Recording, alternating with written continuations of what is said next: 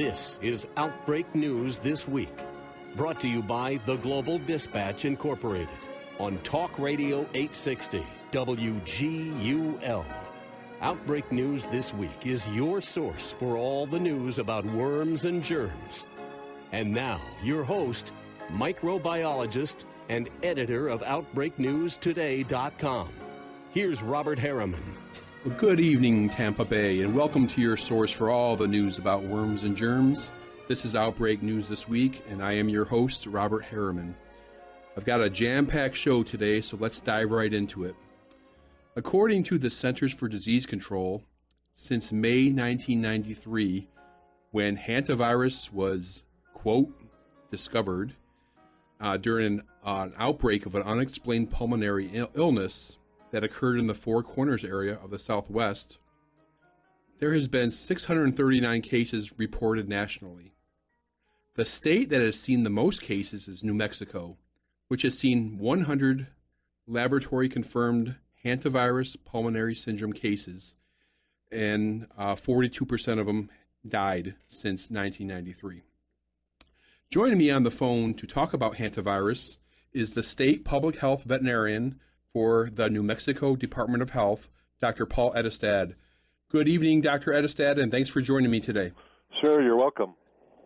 You are no stranger to hantavirus, seeing multiple cases annually. This year, you've seen 6 cases, half of them resulting in death. Let's go ahead and start with the basics for my audience. What is hantavirus? How does someone contract this serious virus? And what is the type of disease or pathology that would be seen in people? Sure. So hantaviruses are a group of viruses that are carried by various different rodents. There are many different types of species of hantavirus, and each different one is carried by a different species of rodent. Here in the western United States, the most common one is what we call Sin nombre virus. That was the name it was given, and it's most commonly carried by the deer mouse. The scientific name for that is Paramyscus maniculatus, but it's the deer mouse, and it's the typical field mouse. And they live just fine with this virus inside their body, and they excrete it in their saliva and in their urine and in their droppings. And when those droppings, if they're fresh droppings and they are aerosolized into the air and people breathe them in, that's typically how people will come down with and be infected with hantavirus. The incubation period, which is the time from when you're exposed to when you start to have illness, can vary from 1 to 5 weeks. It usually typically is around 2 to 3 weeks, though. In terms of signs and symptoms that people have, it usually presents typically in a very non-specific way with a really short 3 to 5 day period of fever and flu-like symptoms such as muscle aches, headaches, chills, dizziness, and could have some GI symptoms too, like nausea and vomiting. Unfortunately, after those symptoms, what we call the prodrome, that lasts for 3 to 5 days, then the virus typically attacks some of the cells in the blood vessels in the lungs called the endothelial cells, and that allows the fluid from the blood vessels in the lungs to leak into the lungs, and so people start to have a fluid buildup in their lungs, and they start to have a lot of difficulty breathing. And that's usually typically when they present for medical care, is at that time when they start to have a lot of difficulty breathing. Yeah, and it's a pretty significant pathogen with a case fatality rate in the high 30s. Correct. Yeah. Unfortunately, and it is the people who are the the most healthy, who have the strongest immune systems, people in their 20s and 30s, who seem to be at the most risk for having the most severe illness, because this virus kind of allows your own immune system to attack your own cells. It kind of causes that to happen, right, and that allows the leaking. So you have these really devastating cases of death in your young 20 and 30-year-old population. Now, Dr. Ettestad, as I said in the intro, hantavirus was, quote, discovered in the U.S. in 1993. However, hantaviruses have been around for a long time in different areas of the world.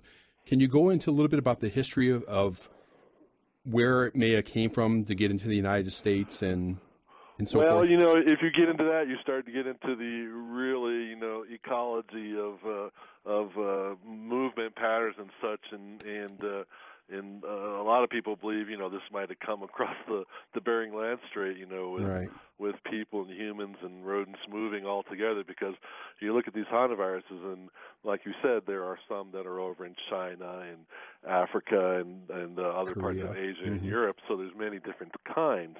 Unfortunately, the kinds that were over in China and Europe were called the hemorrhagic fever and renal syndrome. They weren't the type that caused this lung disease, so that was very unusual when everyone saw these cases in 1993. This lung pathology and difficulty breathing, that was never found in hantaviruses before. Mm-hmm. So it was a lot different. And again, it's we found it in 1993, but it's probably been in the rodents for thousands of years. Sure. So it's always been around. And in fact, some of our cases, the 100 cases we have in New Mexico, I think 3 or 4 of them were actually from before 1993. We actually went back retrospectively and had tissue samples and such that we were able to test and show that these were actually cases of hantavirus that occurred before 1993 also. I think, what was unique is in the Four Corners area in New Mexico, we have a really good centralized healthcare system. And so when these cases occurred in a cluster of a few, 2 or 3 at the same time, people really took notice. And I was part of the Centers for Disease Control initial investigation team that went in and, got all these kind of samples and had them tested at CDC in order to, like you said, discover. But, it's been around for a long time. Sure. I am talking to New Mexico State Public Health Veterinarian, Dr. Paul Ettestad, and we are discussing hantavirus. Now, hantavirus cases have been reported in about 34 states, and I know there's at least one case that's known in Florida where we're airing from. Right. And now the vast majority, though, however, like about 95%, seem to have occurred in states west of the Mississippi. And I had you on about a year ago to talk about the plague. So this is a very similar question. Why the West? Is it something about the environmental conditions, the rodent population? I think, I think that we have a very significant population of the deer mice out in the West. And again, we have a lot of people who live a very rural lifestyle, and that can put them in contact with a lot of deer mice. Now, the case you had down in Florida, I think that was the Black Creek Canal virus, which That's I think was caused by the rice rat or the cotton rat, I think. Yes. And so I think that's a lot rarer. What we have found when we've done trap studies and caught deer mice is that you can have in the West here, on an average, about 10% of the deer mice are positive for hantavirus. But what can happen they can vary over time in geography. So you can have trap in one area and have 10% of the mice positive. You can go back 6 months later, and all of a sudden 80 to 90% of the mice are positive in that area. So when these things are highly variable like that, if you have people being constantly exposed, when a lot of mice are positive, that's when you seem to see a cluster of cases. I see. Now, let's go back to New Mexico for a second. The health department reported 2 cases last week, and one was fatal, and that's what made me decide to try to contact you. My question is it unusual to see hantavirus this time of the year? What we see, we've put our cases on cases by month to look at them, and the highest number of cases we do have are in the late spring and early summer. There's a lot more rodents around at that time. There's a lot more people out doing activities that can put them in contact with rodents. But we also see a little spike in the fall. And I think what's going on there is when it gets cold, the mice try to get inside people's homes. They're much more likely to try to get inside where it's warm and there's food and water. So we do see an uptake of cases in October, November time. Just because of that, I think the mice are trying to seek shelter and water. Very good. Yeah. My final question, Dr. Ettestad, hantavirus, like many viruses, there's no specific treatment, cure, vaccine. So prevention is key. What advice do you give to the New Mexico public on preventing hantavirus? Right. We try to let people know this is an extremely rare disease. It doesn't happen very often. But you don't want to be the one person who gets it. So there are a number of things you can do to try and decrease your risk. I mean, the most important thing, of course, is that, you need to stay away from their mycars and stay away from their droppings. So people who have these animals in their home, we try to tell them, look around your house. How are the mice getting in? They can get into the home through a hole the size of a dime. So if you can stop up all those holes, you can stop the mice from coming into your home. Using snap traps in your home to try to get rid of the mice when they're all gone. And then any droppings or urine on the ground, try not to use a broom or a vacuum cleaner because you're just going to aerosolize that into the air. Right. Try to soak it down with a good disinfectant to start. Any disinfectant works well. If you want to make your own home disinfectant, 1.5 cups of bleach to 1 gallon of water works really well. Soak the droppings or the urine with that for about 20 minutes and then wipe it up with a mop. That way you're not going to be aerosolizing any virus and anything there, you've already killed it also. In the springtime, when you're opening up a cabin or shed, open the door and the window and just leave it open for about 30 minutes. Let it air out before you go inside. And again, don't leave food or water, your pet's food or water outside your home because that's going to just attract the mice closer to your home, and then they might come inside your home and you might be exposed that way. Well, fantastic advice. I want to thank Dr. Paul Ettestad with the New Mexico Department of Health. Thank you, sir, for your time and your expertise. Thank you. I appreciate it. Bye. All right. Well, always love talking to the public health vets. They are just an encyclopedia of knowledge about some of these zoonotic infections. And later on in the show, in the second segment, we will be talking about another zoonotic infection called tularemia. Now, I have to ask you, have you seen the video that was put out recently by the CBC News in Canada? It's concerning vaccines and parents taking their children to certain types of health specialists. And all I can say is, wow. Now, we recognize how unfortunately pervasive the anti-vaccine movement has become here in the United States. However, we learned through this video, it's titled Vaccines, Shot of Confusion, that Canada is certainly not immune, no pun intended. It goes over some of the vaccine myths that permeate the Great White North, and we find that the source of a lot of this misinformation is homeopaths. Now, homeopathy is essentially a system of alternative medicine. It's been around for some time. But the clip is about 17 minutes, the whole video, but I want to just expose you to about 2.5 minutes of the video. And it explores what the parents are hearing about vaccines when they take their children to a homeopath. Joe, go ahead and play clip 1. But one group goes further.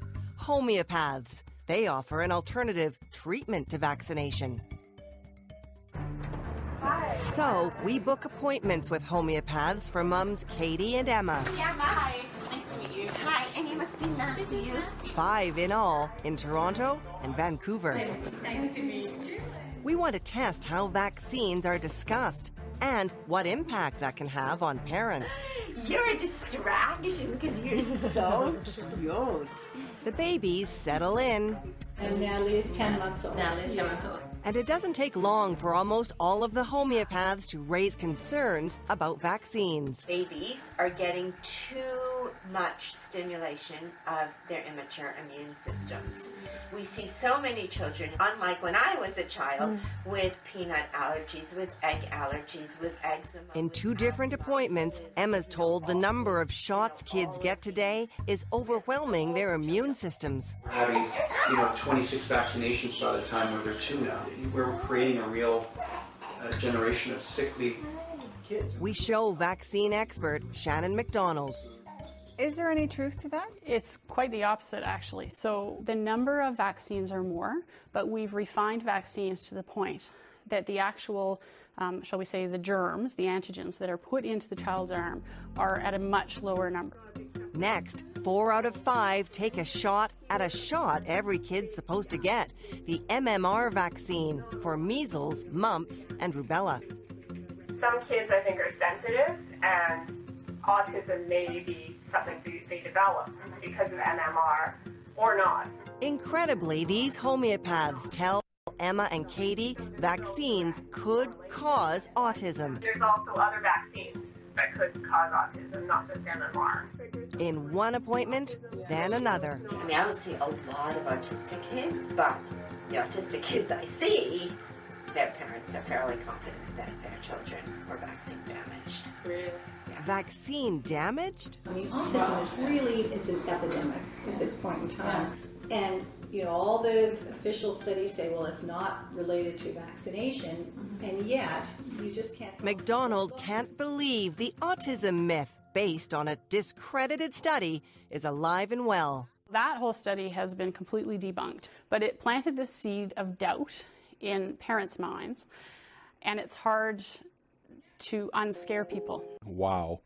You know, in addition to downplaying the importance of vaccines and still pushing the vaccine autism myth, the homeopaths downplayed the seriousness of diseases like whooping cough and measles.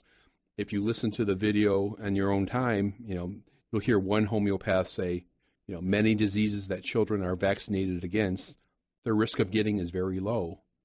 And another one will make the extraordinary claim that measles is not really a dangerous disease. I mean, really? And then you'll see a third homeopath claim that if kids got measles over the age of 1, it's actually a fairly harmless disease. So I encourage you to check that out. And finally, one of the things that the CBC, the Canadian press, explores is this thing called, it's a vaccine alternative. It's more or less a placebo like sugar pill that's supposedly made of extremely diluted disease tissue or excretion.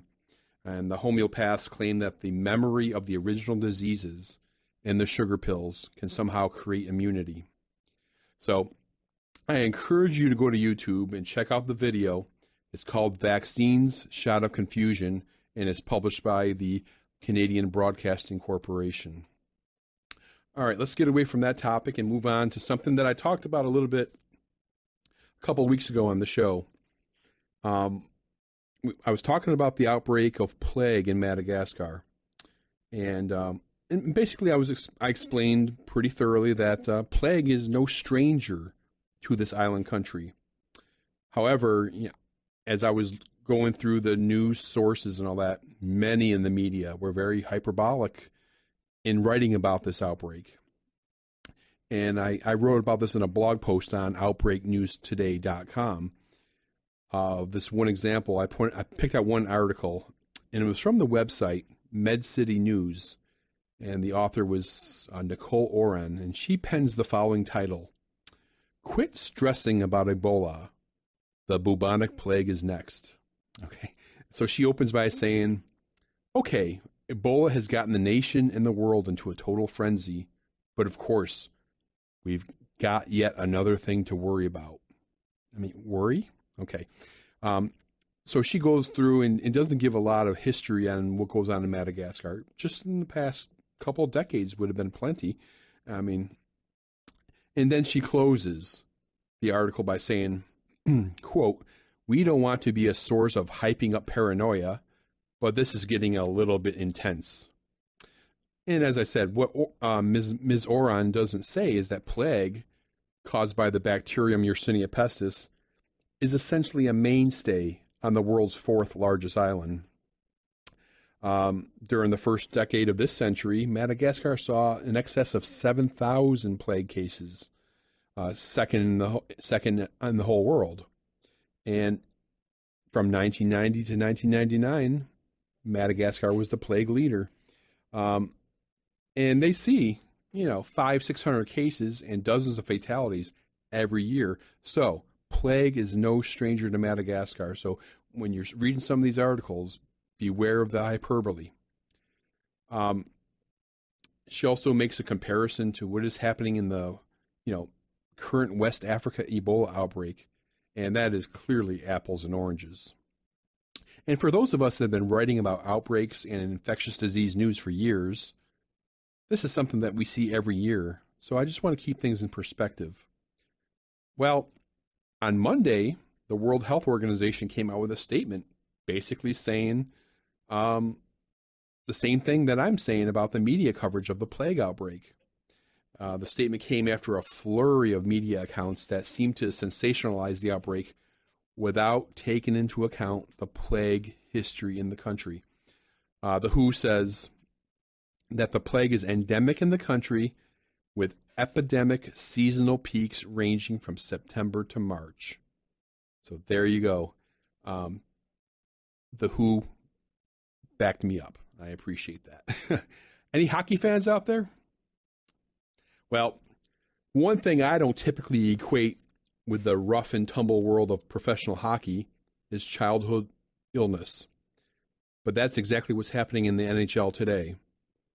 At least a dozen players on 4 NHL teams, the Minnesota Wild, Anaheim Ducks, New York Rangers, and the New Jersey Devils, have contracted the mumps this season, an unexpected outbreak that the league and the Players Association are trying to contain. The NHL Deputy Commissioner, Bill Daly, said the following, quote, "It is certainly an outbreak that was unexpected and has caused unwanted disruption at the team level, but it is not something that we have any significant control over. As long as our clubs are doing what they need to do to minimize the contraction, we are hopeful that the wave of cases will run their course and life will return to normal in the relatively near term." Now, the Canadian press wrote something very lucid, and they said, "While 12 out of 600 players getting mumps is not a full-fledged epidemic, but the lack of familiarity with mumps has made it a talking point around the league." One of the players from the Minnesota Wild, Zach Parise, I'm not familiar with hockey players, but he told Minnesota media, "What is this, the Oregon Trail? Where are we right now? Every team seems to get the flu once a year, but the mumps?" And of course, in the light of the outbreak, all the teams are aware and taking precautions. The Vancouver Canucks have come out and they said they've been sending out emails to the players about signs and symptoms and warning signs, making sure they're vaccinated and doing whatever they can do to prevent it. Of course, mumps is a very contagious, typically a childhood disease that's spread by droplets of saliva or mucus from the mouth, nose, or throat. And you can also contract it by sharing soft drink cans, eating utensils. Mumps symptoms are kind of nonspecific. We have fever, headache, muscle aches, and tiredness. The thing that's very characteristic with mumps is the swollen salivary glands that are behind the ears or the jaw on either one side or the other of the face. And you'll see that in pictures of kids with mumps. They have this big swollen jaw. Mumps is a pretty mild infection. However, there can be some serious complications that happen. In males, you can have inflammation of the testicles. You can have inflammation of the brain, encephalitis and meningitis. These are very rare, but they can happen. In females, you can have inflammation of the ovaries or the breast, and there can be deafness that goes along with this. Of course, we've had a lot of problem with mumps in the United States this year, and doctors are blaming it on the waning protection from the vaccine. In fact, just in the first 8 months of the year, from January to August, the CDC says there was 965 people in the U.S.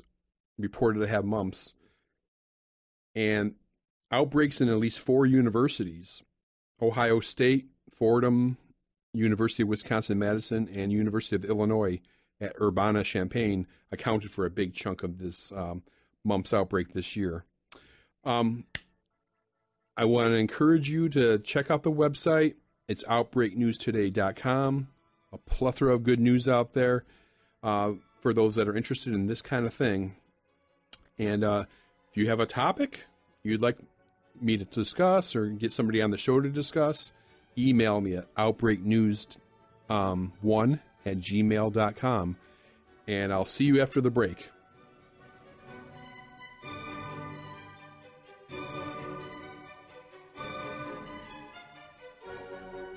Outbreak News This Week with Robert Herriman continues after this.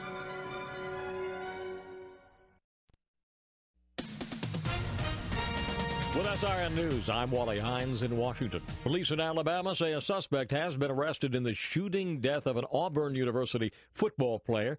Freshman Jaquel Mitchell was shot early today at the same off-campus apartment complex where two former football players and a third man were slain in 2012. Police say the 22-year-old suspect was arrested on a felony warrant charging him with murder. A former CIA official says the enhanced interrogation program he oversaw after 9/11 was one of the most thoroughly reviewed covert action programs in the history of the agency. Jose Rodriguez tells Fox News Sunday the Senate Intelligence Committee's report on the program throws the CIA under the bus. The power coming back for more people in Vermont. Utilities say just under 4,000 homes and businesses are now without electricity. More details at srnnews.com. Intelligent Talk with Dennis Prager. Why does change excite the left? Because it gives them meaning. There is more to do. Everybody believes that there is more to do in improving the world, but they're transforming the world. That's what the left stands for. So Obamacare is just one part of a long journey. 860WGUL.com. Today, there is a way for you to know if a government snooping program is on your PC right now. I'm Digital Pro Kim Commando. More coming up. Tablets are so incredibly useful. From emailing, shopping, reading books, watching movies, photo sharing, posting to Facebook, and making video calls with loved ones. That's why I created the custom-built Commando tab with what's most important to you in a tablet. Easy to use, great size, and a fantastic price. My limited edition Commando tab tablet features a vibrant, bright 10.1-inch touchscreen, front and rear cameras, USB port, SD card reader, all powered by a blazing fast processor with 16 gigabytes of storage. It really does have all the bells and whistles. Now, for a limited time only, order your Commando Tab bundle. It includes my Commando Tab tablet, wireless keyboard, and protective case for an amazing price of under $230, a $50 savings.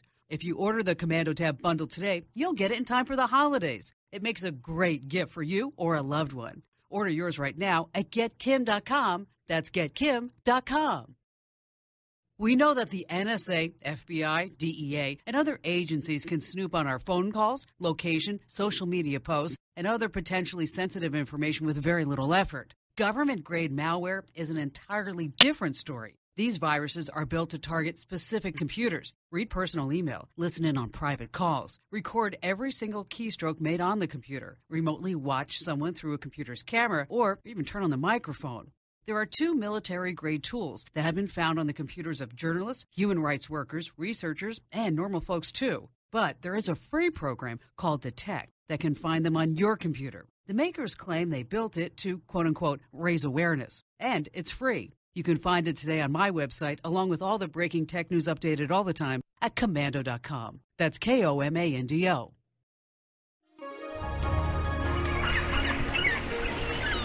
Sunshine in your forecast for this afternoon and a high today of 69. Then tonight, mainly clear conditions, low 46. Tomorrow should be pleasant, a full day of sunshine, high 70. Tomorrow evening, clear, low 50. Tuesday, sunny skies, high 72. Wednesday, mainly sunny, another nice day with a high of 72. That's your AccuWeather forecast. I'm Sarah Lauer for Talk Radio 860 WGUL. Welcome back to Outbreak News This Week, your source for all the news about worms and germs. Here's your host, microbiologist and editor of OutbreakNewsToday.com, Robert Herriman. Welcome back to the show.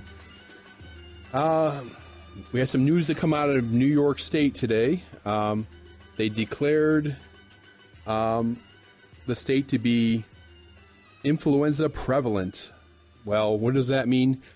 The acting New York State Health Commissioner said that now, with this declaration, healthcare workers who are not vaccinated against influenza have to wear masks in areas where patients are typically present. So we're seeing that in New York State. We may be seeing that in some other states too. All right. Now, like hantavirus, which we discussed in the first segment, tularemia is a zoonotic infection, and that's basically a term which means that it's an infection that originates in animals and it gets transmitted to humans. Now, the state of Colorado has seen a significant increase in human tularemia infections this year. In fact, officials say they've seen a 5-fold increase this year as compared to the average annual numbers. Here to talk about tularemia and the situation in Colorado is Dr. Jennifer House. Dr. House is the state public health veterinarian for the Colorado Department of Health. Good evening, Dr. House, and thanks for talking to me today. Hi. Okay, well, on my website, outbreaknewstoday.com, I've been keeping a pretty close eye on Colorado this year. You've had a lot of activity going on, and I've seen, several cases of human plague and a number of cases of human tularemia, and that's where I want to focus our attention on. Can we first start, though, with a discussion on an overview of tularemia or rabbit fever for my radio audience? Yes, tularemia is it's a disease that's caused by bacteria that's found in the environment. The bacteria is Francisella tulariniasis, and it is often referred to as rabbit fever because it does make rabbits sick. So you will see die-offs of rabbits in association with this particular bacteria. But it doesn't just make rabbits and people sick. It makes lots of other animals sick, such as squirrels, moles, mice, beavers, sheep, cats, dogs. Lots of animals are actually very susceptible to this bacteria. Now, there's a number of ways people can get infected with tularemia. Can you discuss that? Yes, of course. And so there are different ways. So it is carried in animals, but it's also in the soil and in water. So individuals can be exposed in a number of different ways, from actually handling an animal that is has died or is dying from tularemia. They can actually get it from handling those animals. They can get it from breathing it in if it's been aerosolized in the air. They can get it from soil contamination that gets in a wound, such as if they cut themselves while gardening. They can get it from a tick or a fly bite. They can actually, if they consume undercooked meat of an animal that had it, they can get it that way. They can drink it if it's in contaminated water. So it can be acquired in lots of different ways. Right, and I even covered one story in Colorado where some gentleman contracted it mowing the lawn. Historically, there have been lots of cases where individuals have actually gotten it. If they mow in an area where there has been a die-off of animals, it could be rabbits or it could be other animals. If they mow in that area, so if they mow over a dead rabbit, that would be one way. But even if there's just been animals in the area and it's in the soil, when you mow, you actually stir up the dirt. So you can actually inhale it that way and get what we call the pneumonic form. And that is the most severe form of the disease if you get it that way. Right, and that kind of leads me into my next question. The signs and symptoms of tularemia vary depending on how the bacteria enters the body. It could be a localized skin ulcer all the way to the most severe form of pneumonic. I guess my question is, with all these cases of tularemia, is there a transmission form that's been predominant? There has, yes. So it can actually be very complicated to diagnose because the actual clinical symptoms that you get is going to depend on how the bacteria enters your body.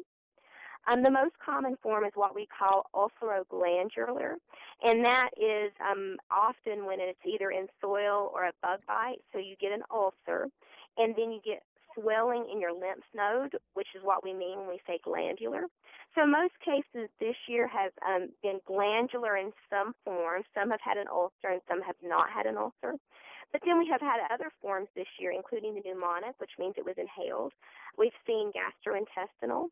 And then we've had another form called typhoidal, which means that it's in the bloodstream. So we've actually, it's the most common form we've seen this year has been glandular, but we've seen all the other forms also. Interesting. Now, in the last decade, nearly all the states in the union have seen some cases of human tularemia. And I think the CDC said the total was about 1,200 cases.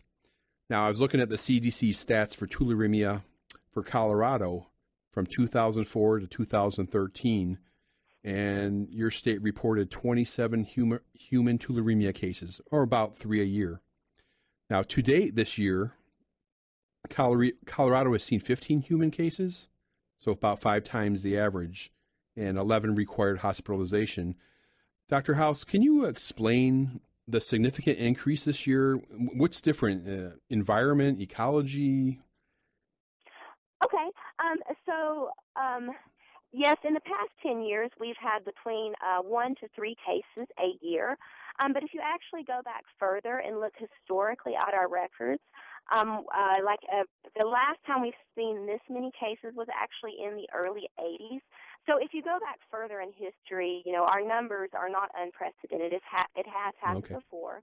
And then if you keep going back towards the 60s and the 50s, you can see that. So it has been a cyclical disease where we have certain spikes, and then it'll go back down to our what we call baseline levels, and then it spikes again. So we have had a spike this year that is most likely related to the large number of animals that we've had. We have had a lot of small mammals such as rabbits this year. And then with the increased animal density, if you get one that gets it, then it's more likely they're going to spread it to each other, and then you're going to have die-offs. And the more die-offs that there are, the more of the bacteria you see in the environment. And that's what we're seeing this year. We've had a number of animal die-offs throughout the state. Very good. And that kind of led me into my next question about, I noticed that at least 27 counties in Colorado have seen animal tularemia, and you pretty much answered it. Yes, it's a little bit higher than normal, the prevalence. Am I correct? Yes. We have had die-offs that could be attributed to tularemia in at least 30 counties. We've been able to confirm that in most of those counties, but not all of them, and that just has to do with are we able to get in an animal sample that's of sufficient quality to do correct testing. Right. But we have had reported die-offs from at least 30 counties. Okay. I am talking to Dr. Jennifer House. She's the Colorado State Public Health Veterinarian, and we're talking tularemia, or rabbit fever. And I just want to close with this question, Dr. House. With this increase, what are you telling the Colorado public concerning the prevention of this bacterial disease? And we have been trying to get prevention messages out there because we now know this bacteria is very prevalent in our environment and people are at risk. So we ask people to take precautions not to handle dead animals. If they see a die-off of mammals, they should call their local health department and report that die-off. They should wear insect repellent if they're going to be out in areas where they could be bitten by a tick or a fly. And if an individual does develop a fever that they can't explain, they should see their doctor and let their doctor know if they have been in an area, if they've been just doing recreation in an outside area or mowing. Well, very good.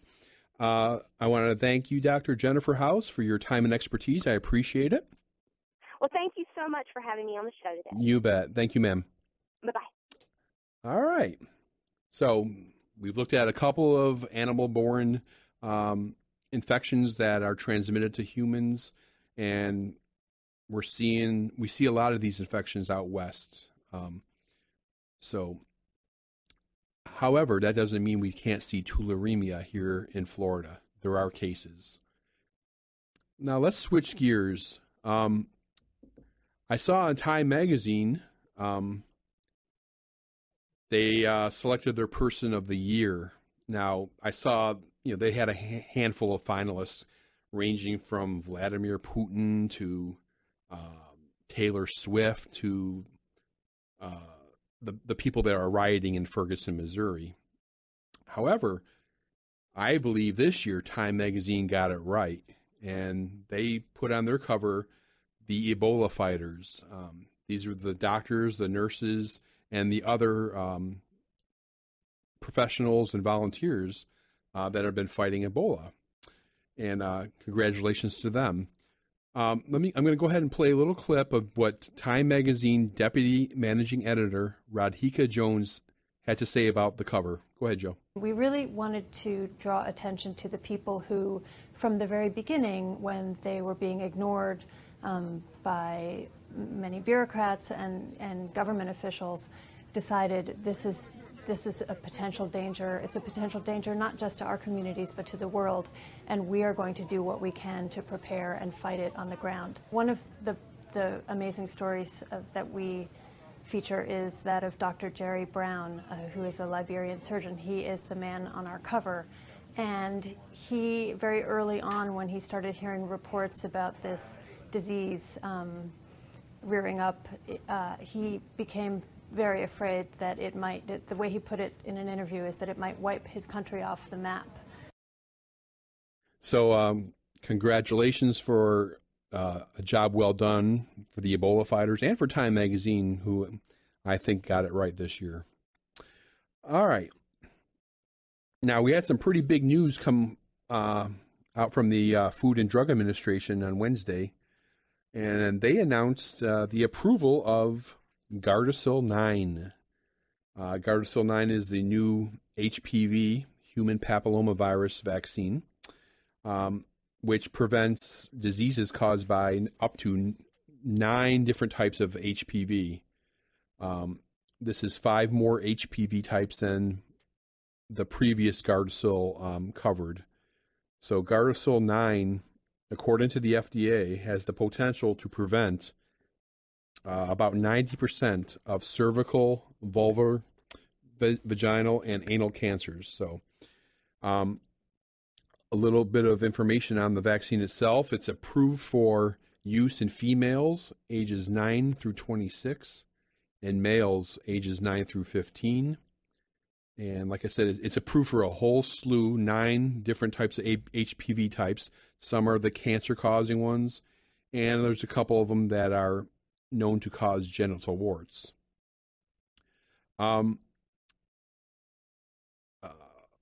Karen Midthun, Dr. Karen Midthun, she's the director of the FDA Center for Biologics Evaluation and Research, said the following: vaccination is a critical public health measure for lowering the risk of most cervical, genital, and anal cancers caused by HPV. The approval of Gardasil 9 provides broader protection against HPV-related cancers. So the Gardasil 9 will be administered in 3 separate shots, with the initial dose followed by additional shots given at 2 and 6 months. Now, the safety studies of Gardasil 9 were evaluated in about 13,000 males and females, and the most common reported adverse reactions were injection site pain, swelling, redness, and headaches. All right, well, let's go ahead and do a little flu update. I talked about what's happening in New York, and they jacked up the preparedness up there, and now they got healthcare workers that are not vaccinated wearing masks. And here's a flu update from Passport Health. And influenza is spreading at its most rapid pace of the season. A couple regions of the country, the southeast, where we are right now in Florida, and the northwest, Oregon, Washington, that area, remain the most affected areas with the most cases and the highest positive tested specimen percentage, respectively. CDC says that flu cases have nearly doubled from last week, and that may only be the start. Of course, we talked about last week how one of the components of the flu vaccine is not going to be that. It's only going to be about 50% effective this year because of some antigenic drift with the H3N2. So, got to keep an eye on that. Flu is here, and flu is here hard in Florida right now. Got some good news on the malaria front. However, with some caveats, just like everything else. The World Health Organization told us in the World Malaria Report 2014 that just came out that people dying from malaria has fallen dramatically since 2000, and malaria cases have also steadily declined. So between 2000 and 2013, malaria mortality rate decreased by 47% worldwide, and possibly more significantly, 54% in Africa. And that's where about 90% of all malaria deaths occur. So that's huge. Some new analysis from sub-Saharan Africa reveals that despite a large population increase, about 43%, fewer people are infected or carry asymptomatic malaria infections every year. So the number of people infected fell from about 173 million, imagine that, 173 million in 2000 to about 128 million in 2013. Still sounds like two pretty large numbers. However, that's about a 50 million person difference. Now, their achievements are largely due to scaled up activities and increases of use of insecticide-treated bed nets, better testing, better diagnostics. The World Health Organization also says that, hundreds of millions of courses of artemisinin-based combination therapies. This is the primo malaria drug right now. Has gone up dramatically from about 11 million 10 years ago to nearly 400 million courses today. However, the caveats, there's many challenges that remain. Africa is seeing some insecticide resistance. It's been not just Africa, but around the world. About 49 countries around the world are seeing some resistance to insecticide for the Anopheles mosquito. And that's incredibly important as it's a key component of the vector control. And as far as the treatment, resistance to the ACT, what I discussed in the last few seconds, has been detected in 5 countries in the greater Mekong subregion. So Cambodia and Thailand and that area, they're starting to see resistance. So that is a major, major issue. Now, the Ebola-affected countries. Now, at particular risk is the progress on malaria in Sierra Leone, Liberia, and Guinea. What this Ebola outbreak has caused has been a devastating impact on malaria treatment and the rollout of malaria interventions. The majority of health facilities remain closed in these 3 countries. Attendance in outpatient facilities is down to a small fraction compared to prior to the outbreak.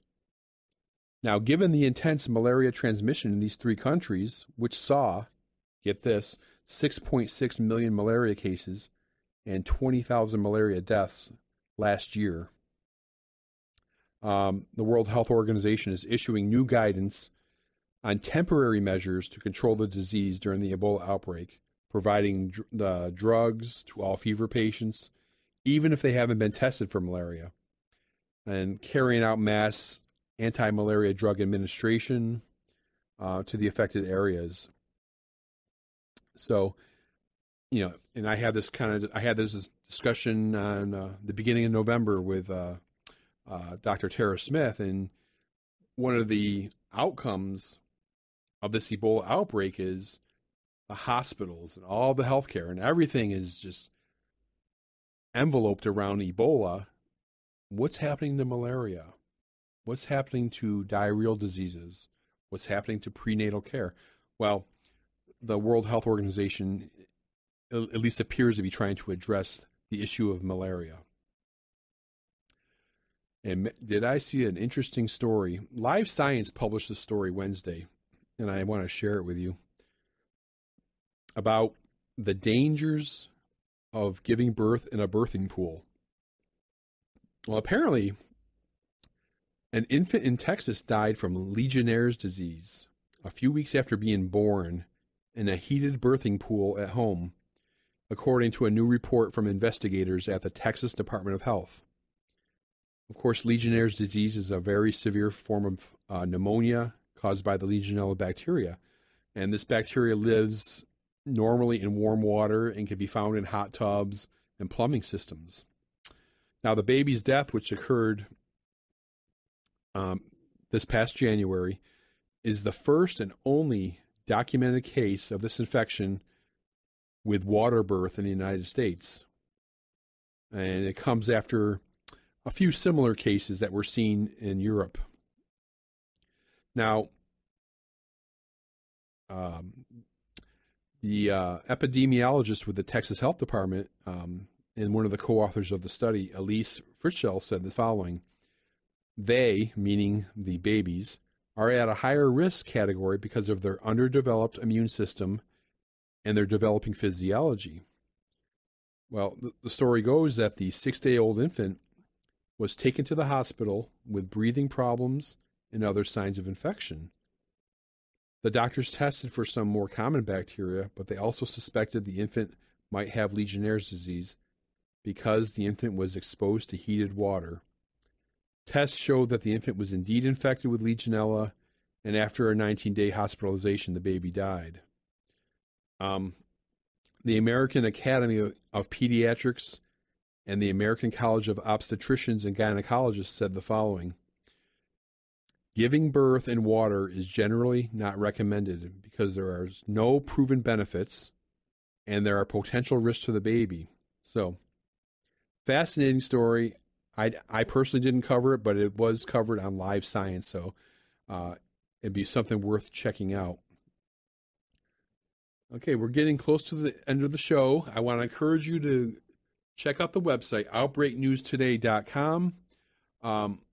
Some of the headlines we have going on right now concerning the Ebola outbreak: Sierra Leone reports 3 times the cases as Guinea and Liberia combined. 2 more farms in British Columbia, Canada, are infected with the H5N2 avian influenza.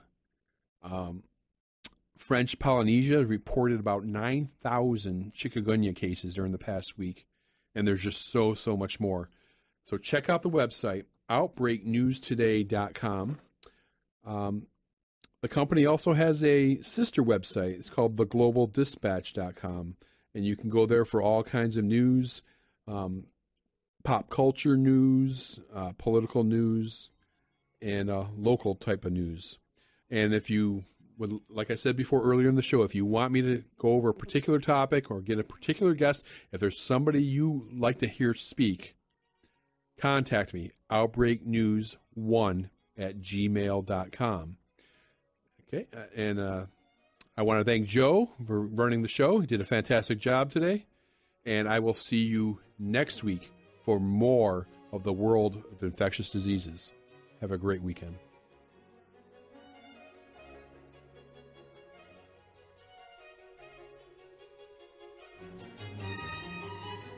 Thank you for listening to Outbreak News This Week with Robert Herriman. If you missed any part of today's program, you can listen to the podcast anytime on our website, talkradio860.com. You can also find out more at outbreaknewstoday.com. Make sure to join us here next week at 5 for Outbreak News This Week with Robert Herriman on Talk Radio 860 WGUL.